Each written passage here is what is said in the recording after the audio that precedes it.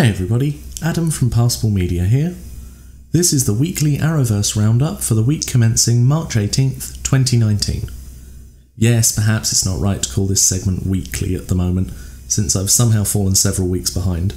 I'm going to change up the way I record these, since at the moment I'm writing out gargantuan 45-minute long scripts and then struggling to read and edit them in any kind of reasonable time frame. So instead I'm going to try and be a bit less story point-by-point focused and a bit more off the cuff, and maybe less stringent in my editing, but we'll see how long that lasts. Let's see how it goes with our last stacked week for a while. Supergirl Season 4 Episode 15, Oh Brother, Where Art Thou?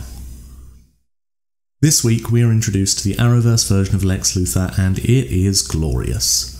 Honestly, it is no exaggeration to say that Jon Cryer's Lex Luthor is the best thing to ever happen to the entire series, and one of the best things in the Arrowverse overall. He's a hell of a presence, commanding every scene he's in right off the bat, as Lex Luthor should, and he brings along a whole host of twists and turns with him that has, for me at least, breathed some new life into Supergirl. Here's hoping he's around for a while, but also not long enough to become stale. Lex, right from the get-go, is properly chilling. He's clearly a bad guy who's a fair bit along in his villainy arc by the time we pick up with him and Lena in the 4 years earlier flashback at the start of the episode, where he had Metropolis under siege with a red sun. When the pair meet back up, he's almost sweet by comparison, and we start to learn that Lena and Lex have been working together for some time. Throughout his introduction episode, we see him go from seemingly loving brother to out-and-out sociopath. He's completely willing to stomp all over everybody in order to get what he wants, and as we discover, and as I've already said I was expecting, he's the one who arranged for James to be shot.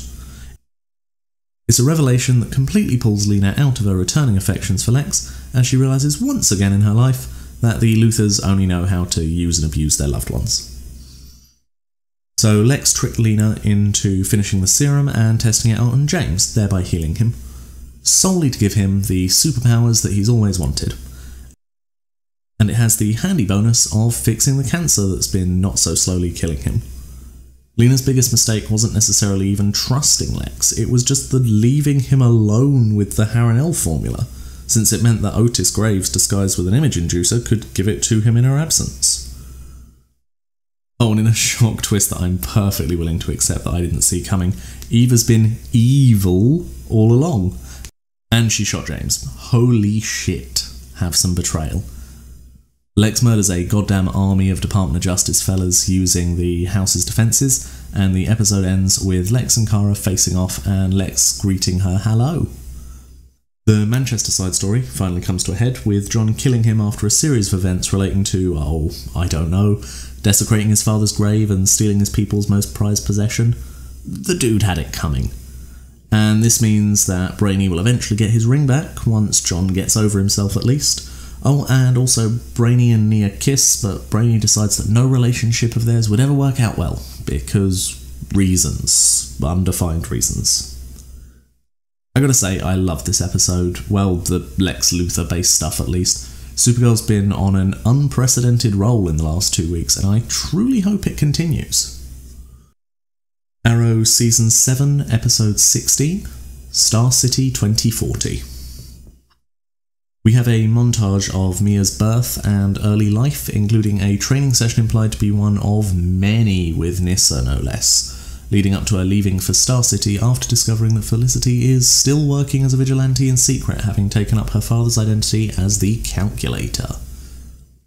Mia gets caught sneaking into Galaxy 1 with William, but is covered for by Connor Hawke. Oh, and hey, sideline here, because I missed this last episode, but Connor Hawke is Ben Turner's kid, having been adopted by John and Lila at some point.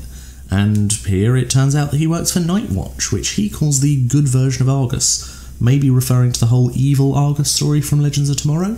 And even if that was an aborted timeline, it's safe to say that Argus is pretty evil by this point. Renee has a confrontation with Dinah, Roy and Zoe, revealing that he's actually in on the bomb plan. And meeting with Global's CEO, William flirts while Mia gets hold of his DNA.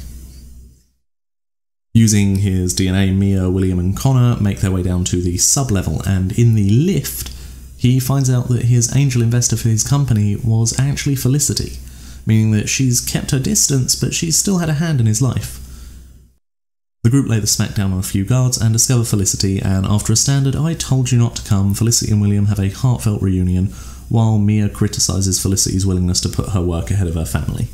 Which is a standard Felicity versus Oliver argument. I didn't notice that on first viewing. William and Felicity run into Zoe, Roy and Dinah, who have a brief catch-up with the team. Mia and Connor return to help after Connor straight up plagiarises the "with great power Uncle Ben" speech. As they all arrive at the location they expect to find the bombs in, Renee appears. Guess what? The bombs have been moved, and Kevin Dale of Eden Corps or Galaxy 1 is a moustache-twirlingly evil human being, moving up his plan to preclude Renee's plans to evacuate the citizens of Star City before the detonation. They agree to trust Renee, and they go to the night's event with the team following in order to destroy the detonator. Mia stumbles upon Dale and follows him to his office, with him escaping while she absolutely destroys his henchmen. When she gets outside, she pulls off an astounding shot and successfully destroys the detonator. The day is saved. Unfortunately, Renee has to maintain his image by denouncing Roy, Dinah and Felicity as being the aggressors of the evening and the entire plot to blow up the city. Renee gets a bit of a talking to from Dale because it seems suspicious that the 2040 Team Arrow were able to find out where the bombs were and free Felicity on their own. Renee deflects, blaming the failure on Dale, and Dale reveals his plan to take the Archer program global as an anti-vigilante system. As Mia and Felicity wrap up with a chat about their feelings, Felicity admits to her that the Archer program is on her, and back in the present, we see Felicity bringing Archer online for the first time. I really enjoyed this episode. The action was a little uneven in places, and the whole scavenger hunt thing that got the future storyline to this point dotted around between interesting and painfully slow throughout the season. But I'm happy to admit it, if this has all been a setup for an Arrow 2040 spin-off focusing on Mia, William and Connor when Arrow goes off the air, I'm totally all for it. I doubt it's going to happen, but I'd watch the shit out of it. Black Lightning Season 2 Episode 16, The Omega. Gambi arrives to help Jennifer, and after a brief standoff with Lala, he's able to siphon off Jennifer's excess energy, and she's able to calm down with an in-her-head moment with Perenna and puts a stopper on her powers.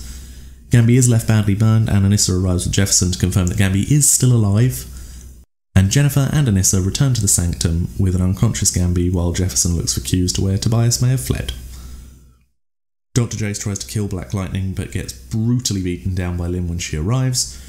Jace trades information about the 4 elemental metahumans working for Tobias in exchange for going into regular police custody rather than the ASAs, to which Jefferson agrees. Gambi wakes up, albeit badly injured, and Anissa goes out as Thunder to help quell the riots while Gambi and Jennifer restore power to the city. Gambi reveals that Tobias was correct in his assessment that Jefferson will be running low on power until the generators are restored. The teleporting meta that appeared briefly in a stinger earlier in the season kidnaps Dr. Jace from the prison after killing a bunch of police, and he allegedly takes her to the Markovians. Black Lightning and Thunder seem to have the upper hand against the fire and water metas, but then the ice and sound ones arrive to turn the tables, resulting in a powerless Jefferson being incapacitated by the fire meta alone, while Anissa is triple-teamed by the remaining 3. An unlikely hero arrives in Lala, who shoots the fire meta several times before leaving to find Tobias. When Jennifer melts the ice around the generator, Jefferson gets the power he needs for him and Anissa to easily dispatch the remaining 3 metas. Cutter and Tobias have an altercation that results in her leaving and him activating all of the pod kids. The ASA actually listen to Lynn and do not interfere with the children, who aren't violent, just dazed and confused. Gambi discovers where Tobias is, and Jennifer and Anissa head out, while Jennifer follows, having learned that she can fly. Lala confronts Tobias, believing himself to be immune to Tobias's mental conditioning, but Tobias uses a new command to instantly manifest every single person he's ever killed as a new tattoo, which incapacitates him immediately. Jennifer comes in through the window, calling herself Lightning, and lassos Tobias, threatening to kill him. Jefferson arrives and talks her down, and they defeat Tobias together. At the ASA headquarters, Odell is revealed to have custody of the Truth Boy from earlier in the season, Windy Wendy, and most shockingly of all, Khalil, all in pods. Tobias is fitted with a power-dampening collar and taken into custody at a metahuman black site called the Pit. So, obviously, the season ends with everything wrapped up with a neat little bow, right? No. The season ends with the Pierce family having dinner and Jefferson admitting that while he feels happy for his family are all around him, He feels guilty for the happiness and relative safety that his family enjoy, and often entertains the idea of up and leaving Freeland and all of its nonsense. As the family have a bit of a moment, Odell arrives announcing that he knows their secret, and that he is deputising them to fight against the coming threat from Markovia. As with the release of all the metahumans and the capture of Dr. Jace, Freeland will now be a battlefield for a war coming in the very near future. The season was, on the whole, much weaker than the first one. There were a few plot threads that just went nowhere, and this was one of the standout episodes. I can't help but think that it wouldn't have hurt to spread some of the love amongst the rest of the season, perhaps. Maybe improving on the penultimate episode a bit, since there was a lot to fit in within the runtime. Still, it's a decent end to the sophomore season for Black Lightning, and I do genuinely look forward to see what comes up in Season 3. The Flash Season 5, Episode 17, Time Bomb. I found this week's Flash episode to be a bit paint by numbers with the exception of the first and last few minutes. The gist is this. Our second cicada, Grace, is out for revenge on the Meta that killed her parents. Shocker, it turns out that Meta isn't a villain of the week, or even one of Team Flash having made some sort of mistake while saving the day elsewhere. No, it's a random accident from the first activation of a suburban mum's powers. She has the power of phragokinesis, which is the ability to make things explode. She blew up an ATM and never came forward because she truly believed that nobody was hurt and that it was a victimless crime. Well, not quite. It turns out you appear to have manslaughtered 2 adults, leaving a young child orphaned. Whoops. Over the course of the episode, Vicky's family discover her abilities and are absolutely terrified. Now, usually I find this to be a strange thing in comics and superhero media in general. Why would your family suddenly be scared of you if you could run fast or lift things well or teleport? But yeah, if you can make things explode with the power of your mind and you can't control your power, yeah, that's some legitimate fear right there. Anywho, Team Flash protect her from Grace when Orland steps in and tries to convince her to stop. She does, for just long enough to impale him with his own dagger. Ouch. We're also introduced to the Starchives, which we're led to believe have been a thing all along, but it's essentially where they dump all of their tech that they don't keep immediately on site at Star Labs after a given crisis is over. This is how they work out that Grace has come from the future, as there are now 2 copies of Thorne's Time Sphere, one from the present day, made by Cisco, and one presumably from the Starchives in the future. Destroy the one in the present. A lot about what makes this episode secretly, and I do mean secretly, good, is that the implications of Grace being the hateful one. Orland's anti-meta bigotry was completely her powers messing with his head, and once she's not affecting him through their link anymore, he's a complete pacifist. And it's also where Team Flash's "we can only cure the ones who consent" strategy falls down, because the present-day Grace is in a coma, and even if she were to wake up, she's a child who now has literally nobody. Her parents are dead, her uncle is dead, even the doctor that looked after her for months is dead. She can't consent and nobody else can do it on her behalf, and future Grace's powers are something else. Cicada being feared as he always has seemed a little off-kilter to me. He's powerful, sure, but the team have had multiple attempts to incapacitate him, breach his dagger to a different Earth altogether, take his powers, freeze him solid, or even run him to the pipeline during one of the times he's boomeranged his dagger miles away. It's so obvious that he couldn't possibly be a bigger threat than Thorne or Zoom that it's just silly. Grace, the real cicada, in addition to having Orland's dagger, is immune to mental manipulation, can mentally mess with others at the same level, can shoot lightning, generate a force field, fly, detect metahumans, block metahuman powers without the aid of the aforementioned dagger. It would almost be a shame if she were to be beaten this season, because this woman is leaps and bounds more dangerous than the Thinker or any speedster big bad so far, and I look forward, hopefully, to her not being ruined. Back to the episode, we have Cisco's dating life side story and its implications for his now very much telegraphed leaving of the team, but that's not what drew us into the episode in the first place. The bookends to this episode were Thorne realising that the timeline has changed and telling Nora to come clean to Barry about working with him, and Nora being about to tell all, only to be interrupted by Sherlock, who outs her for himself. Now, while this does make sense for Sherlock's character, it's still a bit of a shitty thing to do, given that she was clearly about to do it herself. As a result, Barry looks at her with utter and complete devastation and disappointment and throws her into the pipeline with no hesitation. And honestly, why wouldn't he? He may have done that even if she'd told him herself, because if he's learned nothing else over his time as the Flash, it's that if Thorne is involved in any way, nothing is as it seems.